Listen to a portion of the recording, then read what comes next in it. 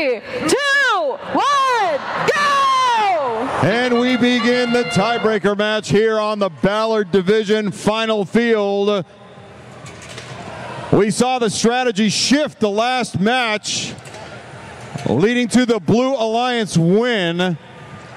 We see one coral on the ground over on the Blue Alliance side, but Blue Alliance does have a 4-point advantage after the autonomous period. Will it hold up?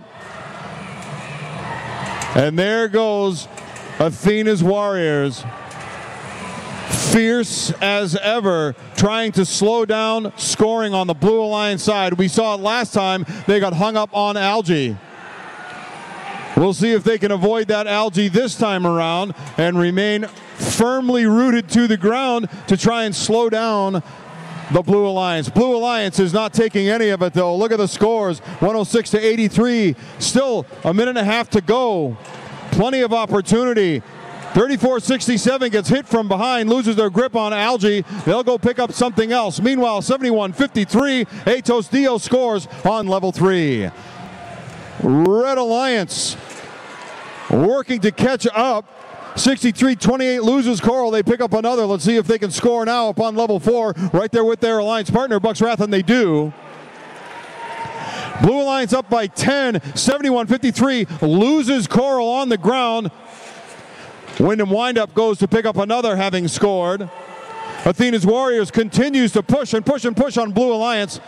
However, they have 2 offensive robots and are able to work their way around the defense.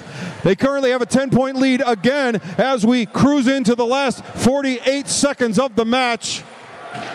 Atos Dios looking to score on level 3, and they do.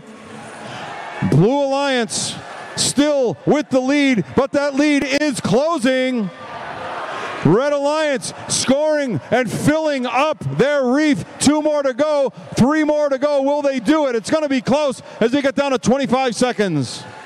Blue Alliance 8 points ahead. Can they hold on? This is going to come down to that barge. Can the robots climb in the last 20 seconds?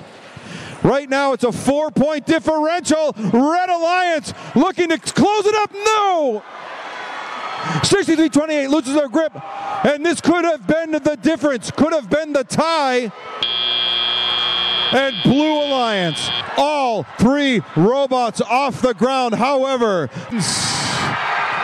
Blue Alliance will win with 233 points on the board. Blue Alliance, please come out and receive your banners. We're going to take a photo right here on the field with the